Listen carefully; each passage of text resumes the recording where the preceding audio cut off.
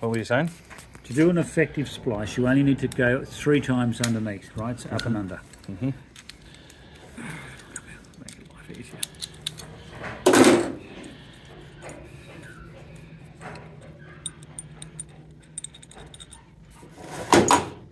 Right, so to start a splice, just choose to unwrap the rope, keep it nice and tight, come back and don't be miserable at your length. It doesn't have to be that tight. It can be quite a nice big open eye.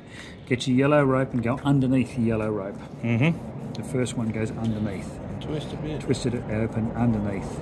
So when you put it through, any rope you put through, the first one you relay the rope, so you tighten it back up again. The next one will cross over the yellow one and underneath the green one. Right, over the yellow and under the green.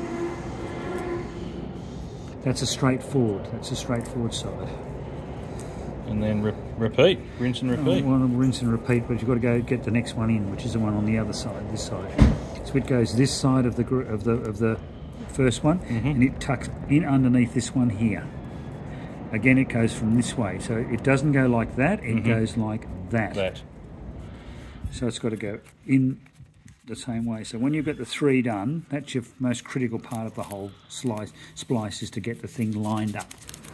And roll it between your hands so it sits nicely all around, right?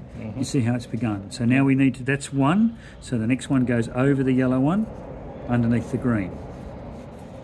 Oh, I see. So you moved it, you went a bit past the last one. That's right. So this one here, you go over the first one and under the second one, which is the yellow one. This one here's yellow, over the green and under the green. Okay, when you get to that point, that's 2 done, so we need to go to 4. You just make sure it's running parallel down here, running parallel down here, running parallel down here, and it looks neat and tidy. Roll it between your hands to embed it back in again. So she's all right. Nice. That little kink there will not cause much for trouble. That's on the original rope. It's not in the new rope, so we just can't do much about that. So it doesn't matter which one you choose to start with. So you go to the next one, which is the yellow will do. As long as you don't do them 2, you just do them one at a time. So you don't go yellow, yellow.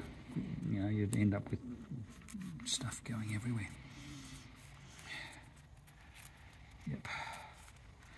That's goes into the yellow. Roll it back flat. That's 3. That's strong enough to be in for all practical purposes. The 4th one is just a bit of bibs and braces, and that's all you need to go. You don't need to go any more than that many. 1. It's basically the tighter it pulls on the splice. Yes, really. but you can go as many under splice as you like, but after 3 you get no increase in strength. That's the last one. Once you've done all that, you just roll it between your hands. There's no need to finish those ropes in any way. People would burn them off and stuff like that, but there's no need to at all. You just go through the thing back in there, and that's all finished, ready to go for the flying on Thursday. Happy days. We are done. We are done. Let's use your Leatherman, which your birthday or next Christmas you'll get one. Okay. that's Suggest to your family what you want for Christmas is a Leatherman. Done. Thank you. And put it on your belt.